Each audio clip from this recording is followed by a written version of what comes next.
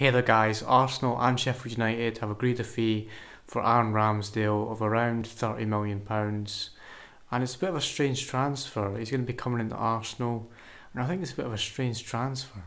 He's coming in to compete with Leno for the #1 spot, and I think it's a bit of a strange transfer, firstly because I don't think Arsenal's main priority should be goalkeeper. I think they have bigger issues, like in my opinion they need a right back. I think they could also do with a central midfielder, and they could also probably do with a striker as well. Now, he's been part of two teams that have gone down in Bournemouth in 1920 and also last season with Sheffield United. But last season he actually got Sheffield United's Player of the Season. And there are some good players that do go down to the Championship and do get relegated. For example, you have Buendia, who was with Norwich and now he's with Aston Villa.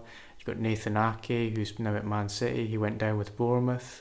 Todd Cantwell at Norwich, who just came back up with Norwich. So there's a lot of good players who do get relegated. They have quality in these relegated teams. Now, I do know he's part of two teams that have gone down, but I think he's actually a half-decent Premier League goalkeeper. But the question is can he get Arsenal to that next level? Is he the goalkeeper that can take Arsenal to the level that they want to be at, which is challenging for league titles? And is he on the level, or can he get to the level of the top goalkeepers in the Premier League right now? So you have Ederson for Man City, you got Alisson for Liverpool, you got even Hugo Lloris for Tottenham, Kasper Schmeichel for Leicester, Mendy at Chelsea. Can he get to that level? He might be able to, but I'm just not sure that he can.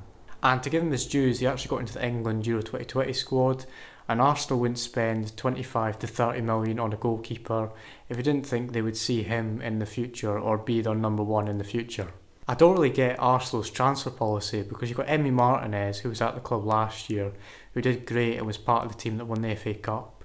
He was amazing and he wanted to be #1, and they decided to pick Leno over him.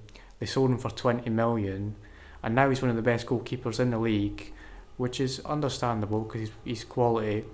But even if you lose out on a top quality player, you should make the right choice, and they just made the wrong choice and they kept Leno, and now they're spending even more money on a goalkeeper in Ramsdale.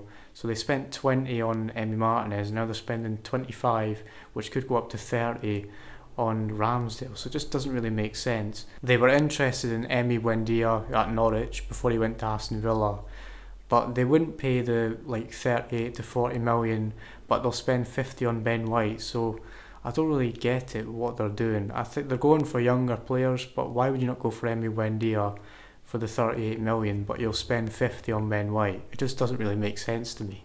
It's just a strange signing to me, it doesn't really make sense.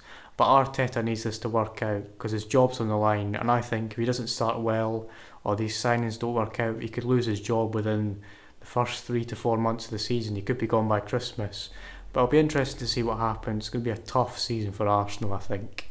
And who knows, maybe this will work out. Maybe Ramsdale will be a great signing. Arteta needs it to work out, and maybe we'll all look like stupid mugs after this, or after what I'm saying. I think it's going to be a tough season for Arsenal though. I think it's going to be a really tough, challenging season. I'm sorry to you Arsenal fans, I think it's going to get a lot worse and it is going to get a lot better. And it's going to hurt me to say this because I'm an Arsenal fan, so yeah, laugh at me if you want, but this is going to be a tough season. But thanks guys for watching, really appreciate your time. How do you think Ramsdale will do? Do you think he's going to be a good signing? Do you think it'll be bad?